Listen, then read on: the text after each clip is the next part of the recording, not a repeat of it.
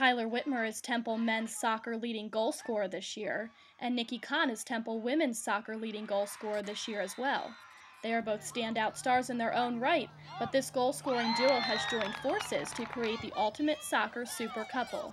That's right, Tyler and Niki are going steady. Freshman year, we both had 2 goals weekends. We both scored 2 goals in one weekend. And our teammates thought it would be perfect if we met each other.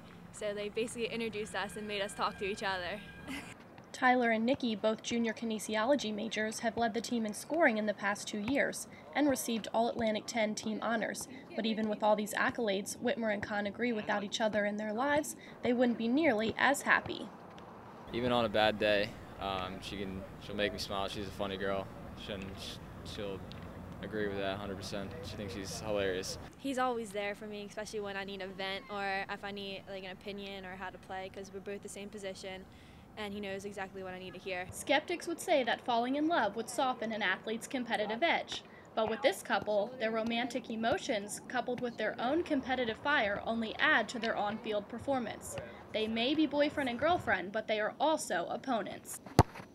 We have competitions, so we get really mad at each other when we call each other out. We are both forwards, so we have goals. We want to know who scores the most goals. And when I score a goal in the weekend, he doesn't, I make fun of him, and then we get in an argument. Tyler and Niki, 2 of Temple's best athletes, share a relationship that stems from the sport they play.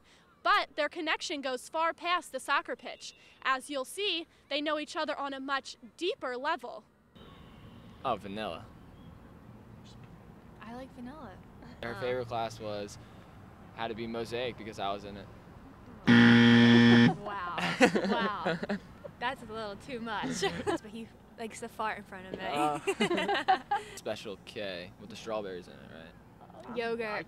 Yogurt. He got it. He messed up once. What? It's yogurt, not the strawberries.